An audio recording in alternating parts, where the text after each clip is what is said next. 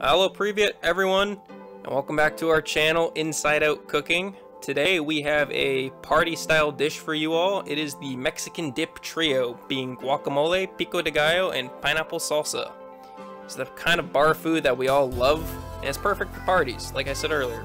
We'll start with pico de gallo, which requires 2 tomatoes, 1 small red onion or shallot, 6 cilantro sprigs and half a lime, 1 jalapeno pepper, and 1 teaspoon of olive oil. Here's the visual for all the ingredients we'll be using for today. And let's just jump into it with our jalapeno pepper first. Now, to prepare this, we will be slicing off the end and then cutting it in half and using a spoon to remove the pith and the seeds. If you like a lot of heat in your dishes, feel free to leave the pith and the seeds inside and just dice it up how I'm doing here. But we will just simply be giving this a small dice before adding it to our mixing bowl. Moving on to the star of the dish, in my opinion, the tomatoes. We will be slicing them into thin rounds before further slicing them into batons as they are stacked on top of each other, before finally turning them 90 degrees and then slicing them again for a small dice, and then adding it to our mixing bowl. Next is the red onion, which we will peel and simply give a small dice to. I'd just like to take the time to note that a lot of the same fruits and vegetables we will be using here will be used throughout all 3 of the dips. So there will be some repetition and all of the cutting will be basically the same. But we'll just add the red onion into the bowl now and move on to cilantro.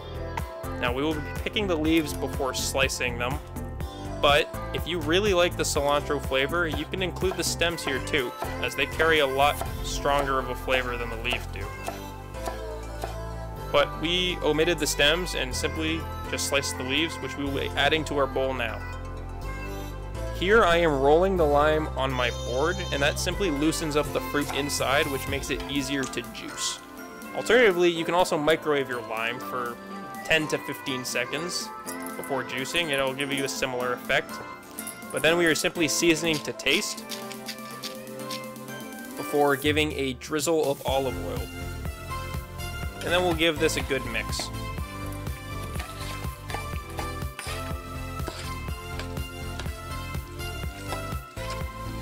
Take this time to taste your pico de gallo and see if it's missing anything, being seasoning or even a little more citrus. But remember, you can always add more, but you can't take it out. That is our finished pico de gallo, and we will move on with our pineapple salsa, for which we will need half a pineapple, 1 tomato, 1 jalapeno pepper, and 1 red onion or shallot, 6 cilantro sprigs, 1 orange and red bell pepper, and 1 lime. Here's the visual. And we will start with the pineapple. Being the namesake of the dish, we will be cutting off its face, which sounds a little aggressive, but I have no other words to really describe what we're doing to this. But we will simply be carving cubes into the flesh of the pineapple. And here we're using our French or chef's knife to do it. I highly recommend using a paring knife as we switch over to one earlier, and you just get a lot more control with the paring knife. But what you're trying to do here is simply cut deep enough where you can loosen it up and cleanly remove the cubes of pineapple with a spoon. And you want to keep these intact as best as possible because we will be dicing them up for the pineapple salsa. But after you cleanly remove as much of the pineapple as you can, you will more than likely be left over with some crushed up or pulpy pineapple at the bottom, along with a lot of juice. So you can simply remove this into a separate bowl and save that for something like smoothies. But we will have a hollowed out pineapple carcass here, which we will be using for the bowl for our pineapple salsa. And that's simply just for presentation's sake. You don't have to do this by any stretch, in which case you might want to clean your pineapple in a different way. But that's up to you. But we're simply dicing our pineapple into a small size. Moving on to our bell peppers, we will be removing the pith and the seeds from them before slicing into thin batons, followed by a small dice, which is similar in size to the dice of the pineapple.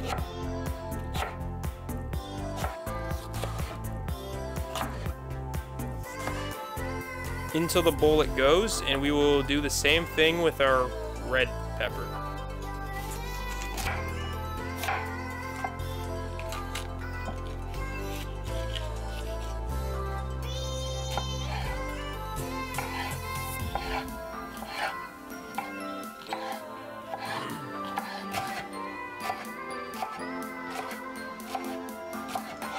After you add this into the bowl, we will move on to the red onion, or shallot.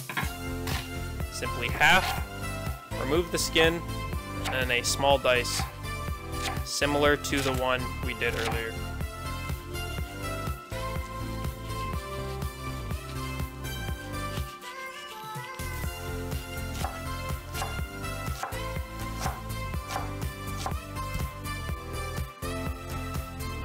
Add your red onions into the bowl,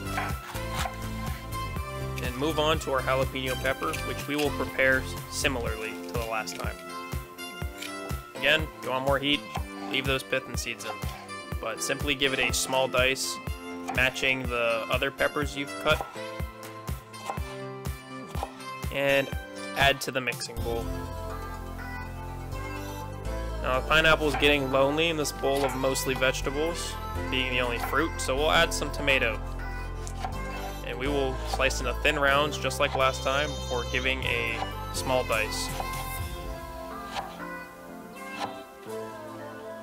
Into the bowl it goes, turning our attention towards the cilantro.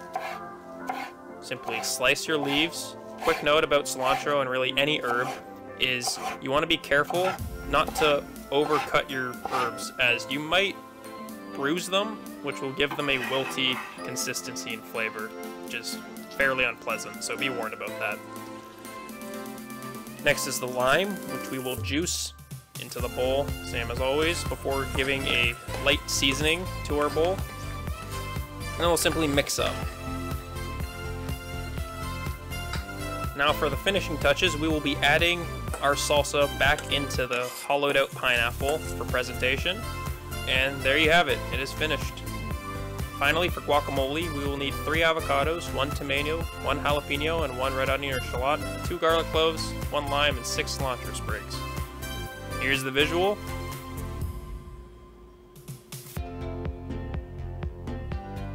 And we'll start our final dip for today with the star of the dish, the avocado, which we will start by carefully working our knife around the pit before twisting off and removing the pit like so. I like to do it on the board because I've cut myself doing it in the air before, and there's no real reason to put yourself in that kind of danger. Now carefully carve into the flesh of the avocado, similarly how you did it with the pineapple. You could even use a paring knife here, probably a better idea, before simply just scooping out the loose fruit into your bowl.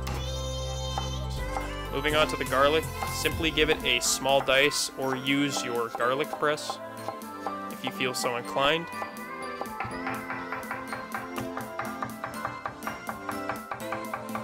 Before adding it to the mixing bowl. Now for tomatoes, yet again, we'll be preparing them the same way, giving them a small dice. This time we're not really interested in the integrity of the tomatoes, as everything is going to be crushed up.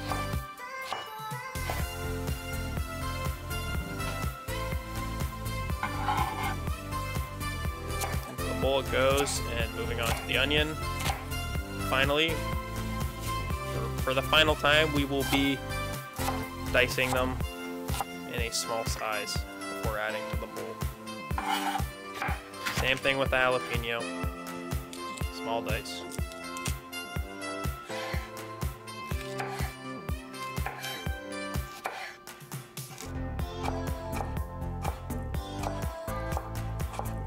Into the bowl it goes.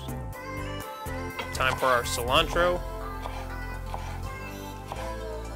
Remember, thin chiffonade of cilantro, which is a fancy term of rolling up your herbs and then slicing them.